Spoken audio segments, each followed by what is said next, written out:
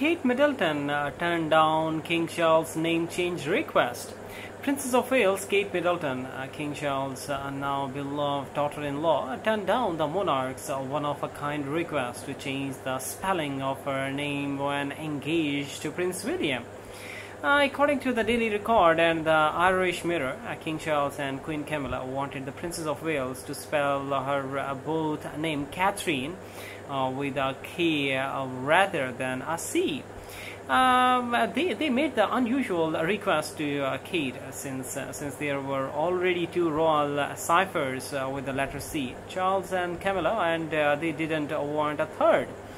Kate writes in Spear that there were already two royal ciphers with a C and a crown above, Charles and Camilla.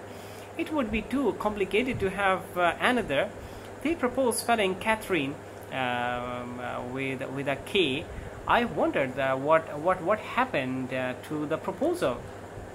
The article went on to say that when the Duke and William heard about the proposition, Harry turned to Willy and gave him a look that said, "You're listening to this?" His expression was blank.